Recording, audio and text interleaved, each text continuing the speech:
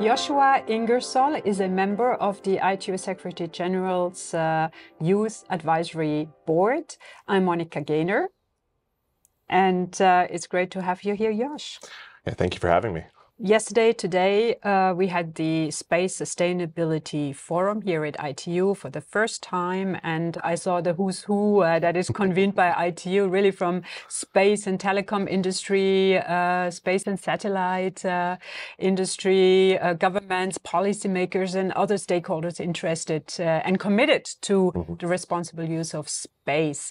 And you have been participating as well. You have been invited to participate and represent the vertical arm of the ITU Youth Advisory Board.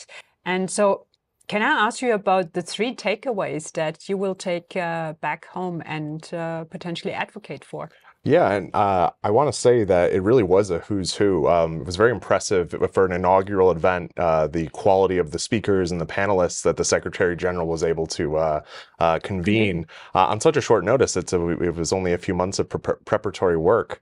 The first takeaway is that just that the fact that all of these stakeholders from launch companies, telecommunications companies, satellite manufacturers and operators, policymakers, the fact that they were not only willing but excited to come and talk about this issue shows that there's a willingness from all of these stakeholders to have these tough conversations about how we can make sure that we're using space responsibly, that we can be good stewards of the environment. And beyond that sort of excitement and enthusiasm, the 2 other big takeaways I had from the conference are that there's guidelines and regulations, and one of the things that I really enjoyed from the panelists was a focus on not just going through the official processes to produce regulations or stop signs. They were using car analogies during the last panel, but more so having these industry players establish guidelines through operator to operator conversations. These processes can move a lot faster, and because of that enthusiasm, I'm very confident that we're going to be able to establish these new guidelines for how to, like I said, be good stewards of the space environment. So enthusiasm, guidelines, and then finally, just community. It's a very small community of stakeholders. We all sort of know each other. The titles change when people show up to the different events. It's musical chairs, but there's a community there. There's, you enjoy the company of the people that you're on the panels with. There's a lot of camaraderie. So we're enthusiastic. We're, willing to have conversations with each other about how to move forward, and we care about each other, not just as, the VP of Regulatory Affairs or the Chief Operating Officer, but more, Amy and Sarah. So I think I'm very confident that through events like this, real progress will be made. It sounds like the ITU family. That's what we always say. You have a vertical community here, but they're all part of an ITU family. And you said we were able to convene within 3 months, but this is based on 160 years almost of convening stakeholders according to evolving and emerging technologies, right? So this is our convening power, long-standing, and that enables us to bring our families or communities together very fast. Now, you're also part of this Youth Advisory Board community. How did it feel when you were selected among these over 800 applicants to be one of 12?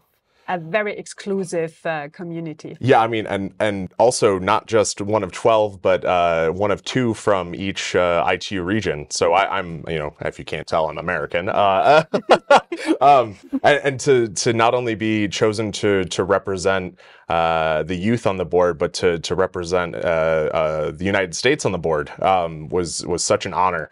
I had a lot of friends that we run in similar circles that also applied, and they were so supportive when they found out that I was selected because in their words, I would be a good representative for our community.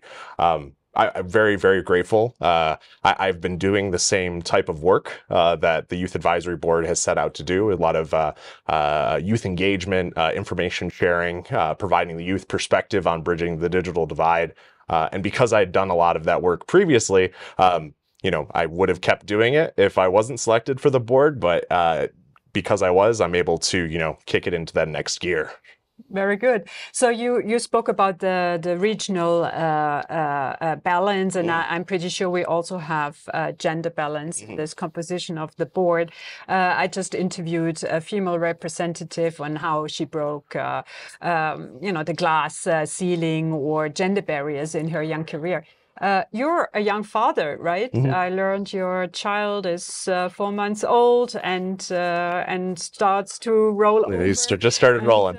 And so how do you reconcile, your role traveling the world and participating, advocating at conferences, and your young family? What role did your family play, the community, your environment in your career so far? My wife is my rock. She is so supportive of all of the work I do. She's she knows not to ask about too much detail, or else I'll just start rambling, and the conversation will go on and on about all of these cool geostationary filings that are coming up at the ITU. But no, my family has always told me there is no limit. My father was very supportive of me leaving home to go far away for college. No matter what I wanted to go do, my network, my family has been, very supportive, and that's because I try to, support them in turn. My wife is, looking after our son while I'm here in Geneva, but she's also finishing her doctorate as well, and so when I'm home, I'm home. And so there's a good balance there, but she's been my rock. You just showed me some images of your young son, and that you can talk to him over the distance. So that's really the digital natives. I didn't have that at the time. So far away, you can speak with your son or to your son.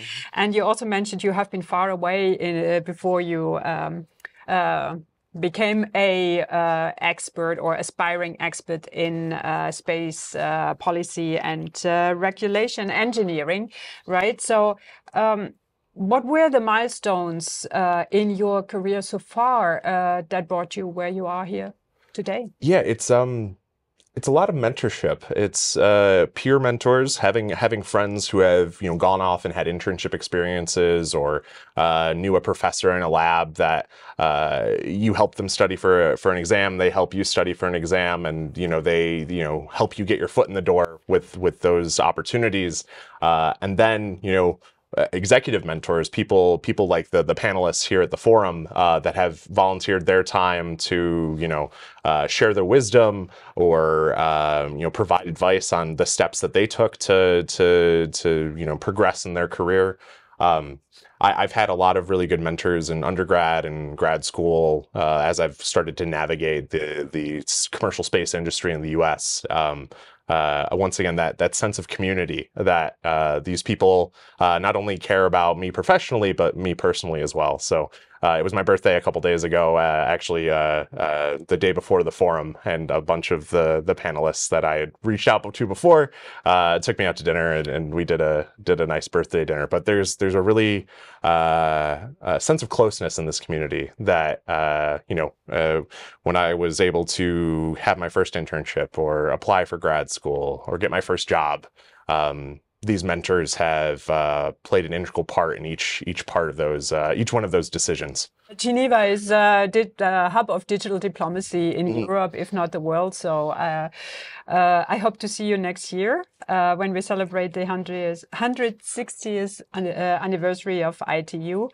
And so you mentioned mentoring. Is there, if you would be a mentor for younger people, what would you recommend them to do to have a career in tech? Yeah, it's I think the biggest thing is to fight against that sense of imposter syndrome, to just sort of put yourself out there, to send that message, to ask for an introductory meeting with somebody that you really look up to. Walk up to somebody at a conference or an event and, talk to the people that have made an impact on you digitally, but introduce yourself physically.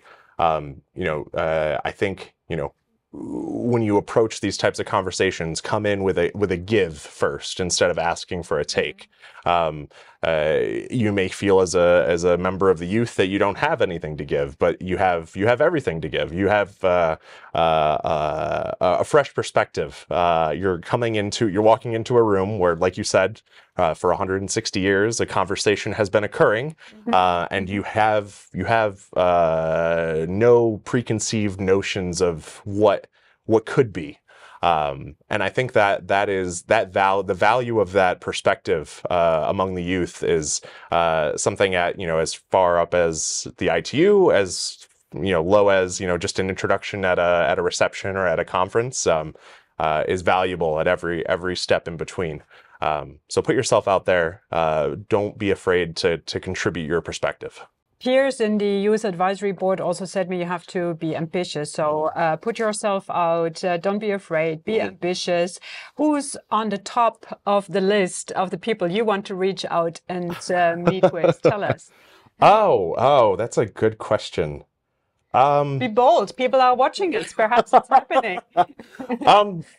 I mean, I was just talking to my dad before I sat down for this interview that I was a bit starstruck these past few days. The Youth Advisory Board got to sit down with the Secretary General of the ITU yesterday to discuss our take on the forum, our takeaways, what we want to contribute to the forum. And I think if you had asked me that question a year ago, I would have said the Secretary General of the ITU. So I'm sort of like the dog that caught the car that he was chasing, and now he doesn't know what to do. I think the person that I would like to reach most is, people like me, people like the rest of the Youth Advisory Board that are, 5 or 10 years younger, to sort of show them, hey, this is, the sky is not the limit. There's space above it. Yeah. You can, if you're interested in these types of issues and contributing to the conversation, you can go far with that passion.